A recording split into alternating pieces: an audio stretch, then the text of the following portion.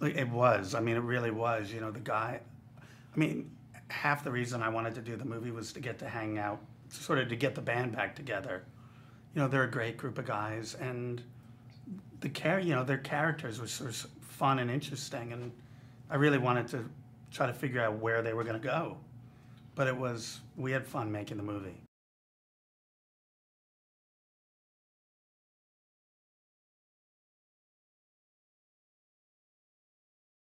Right. I mean, well, yeah, and the fun having this, you know, Channing talked about the road trip when we were developing the first movie. And we all loved that idea, but there was no way to figure out how to get that into the first movie, which, you know, we couldn't fit it in. So once after the first movie came out and we started thinking about the idea of a sequel, that seemed this road trip idea seemed like the perfect kind of framework for the sequel. And I think and by having this kind of road trip, it sort of I felt like it freed us up to sort of have a little bit of a tonal shift and, you know, make it make it funnier maybe and enable us to sort of bring in new characters and kind of meet new people along the way.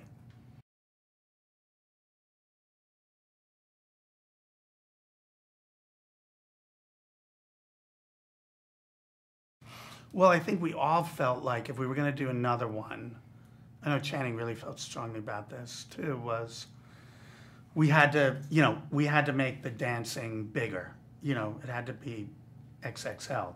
You know, that was really important to us. And that final convention set piece had to have really big dances, and you know, the dances throughout had to feel different and bigger. And so that was something that we felt really strongly about.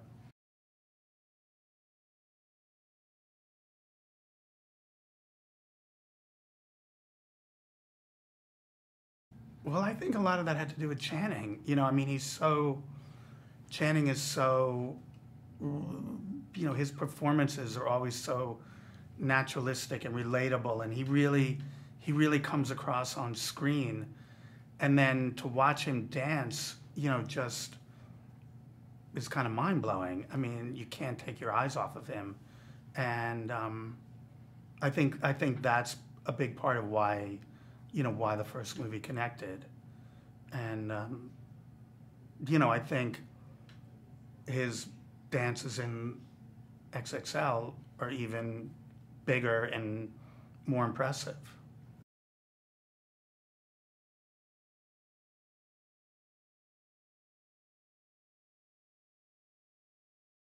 They were really fun, and you know, we had Alison Falk, who's our choreographer, was great, and she choreographed the first movie. And once we and started working, you know, a couple months before shooting, with the guys sort of developing the various dances that we were going to have in the movie. And you know, it was tricky because they had to, especially for the dances at the convention in the end, they had to pay off in a very character based way. And I think she really nailed it. And the guys all had uh, opinions on their dances and weighed in and were collaborative. And then myself and the screenwriter, you know, we all sort of helped sort of shape them. But you know, Allison was really the one who came up with the moves. And you know, once I started to see them develop during rehearsals and pre-production, you know, I couldn't wait to figure out how to, you know, I couldn't wait to shoot them because it was really fun. It was really fun to be able to film those dances and to do them, you know, at the convention, especially in front of, you know, virtually 1,000 people. It was pretty wild.